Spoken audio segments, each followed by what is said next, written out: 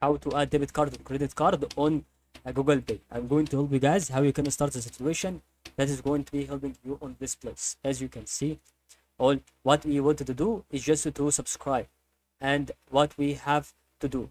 So let's find out, guys, how this about to be related in every single moment. It's still certainly to be very important to know how we can do it. So all you need to do is just to go here on the Google credit card, which is going to be a debit card or credit card on Google Wallet. So that it's going to be already about to have the Google Wallet here, and you see situation. So we can start to be easily way to log in with your account on the Google Wallet or Google Pay on your phone, and click here on add payment method.